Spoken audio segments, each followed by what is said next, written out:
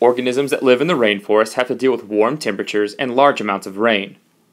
While organisms in other biomes may not have enough water, plants and animals in the rainforest have to adapt to having too much water. Warmth and water promote decomposition and decay. There are very few nutrients in the soil of the rainforest, and that's because the nutrients are quickly decomposed under these conditions. And the roots of plants have to be rot resistant, so that they don't decay in the moist soil while the plant is still alive.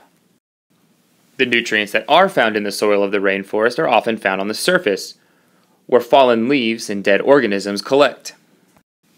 Because of this, many plants in the rainforest have buttress roots, which run along the surface of the ground instead of deep into the soil. This adaptation allows these plants to absorb the nutrients that are found along the surface of the soil. The large amount of rain and sunlight that reach the rainforest make the rainforest a great place for trees to grow.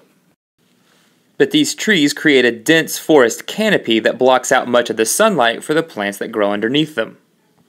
So the plants that grow on the floor of the rainforest actually have adaptations that allow them to grow in limited sunlight.